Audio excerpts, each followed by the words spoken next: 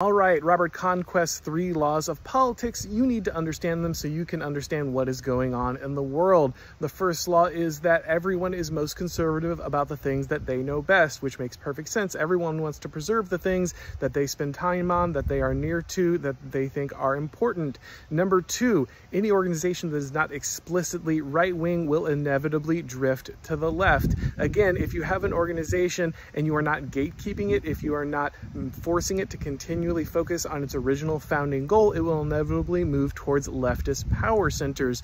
And number 3, the behavior of any bureaucratic organization is best explained as a cabal of its enemies. Once you have a bureaucratic organization, people will inevitably start trying to build power in that organization by serving their own interests and the interests of the people of their class or of their position rather than the organization's actual goals. That's why it always drifts left.